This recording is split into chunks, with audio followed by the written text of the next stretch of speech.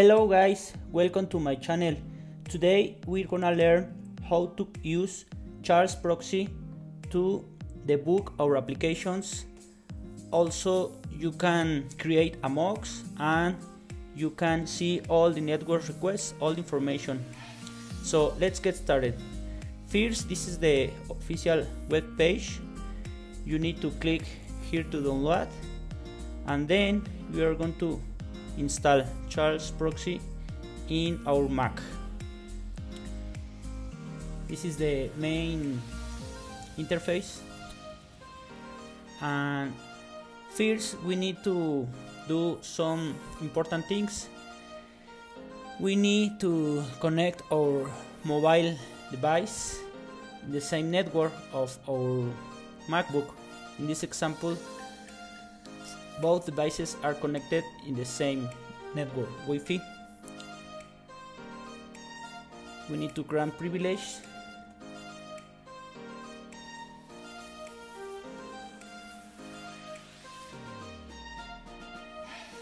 And this is the main interface of the Charles Proxy. Well, next step is install the certificate in our mobile device. We can click this option, and in our mobile device we need to click in this URL to configure proxy. We use this IP address. Server is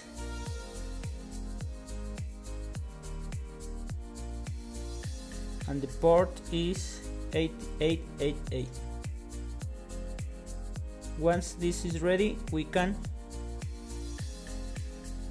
click and we can check the allow option. This can download the certificate, and we check allow and check iPhone. Our profile is downloaded, so then navigate on general, and this is the downloaded profile. We need to install,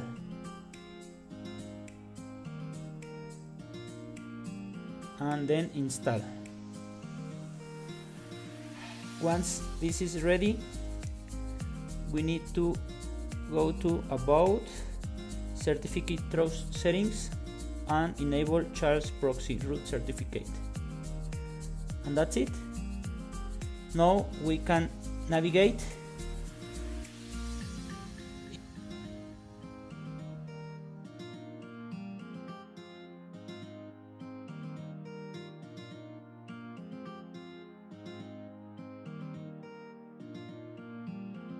Last step is check the endpoint. In my case, this is, and we need to enable SSL proxy. Also, we need to focus. And now we can see the traffic of our mobile app. We can see the information of the network AP calls. For example, if I search another movie, we can see the search with the API key. We can see all the information with this tool. Then I'm going to show you how to create custom MOX. You need to copy. Hello guys, this is another example of how to create MOX using Charles Proxy. In this example, I have this weather app. So first we need to identify which is the endpoint. In this case, this is openweathermap.org. First we need to check the enable SSL proxy and also we need to enable this option focus. The next time we retrieve the information, for example search again,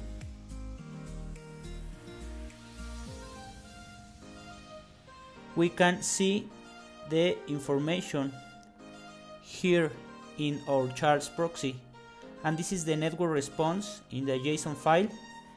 And this is other way we can copy all the information. We can create new file, empty file, and mock weather, and we are going to save locally in our documents folder. Once this file is created, this is the file. If you can see in our mobile app, the temperature is 26.9 degrees, so we can easily change the temperature, for example 56. Look that. Save the JSON file, and we need to click and enable the option that is called map local, and we need to choose this JSON file is mockweather.json. Select and OK. The next time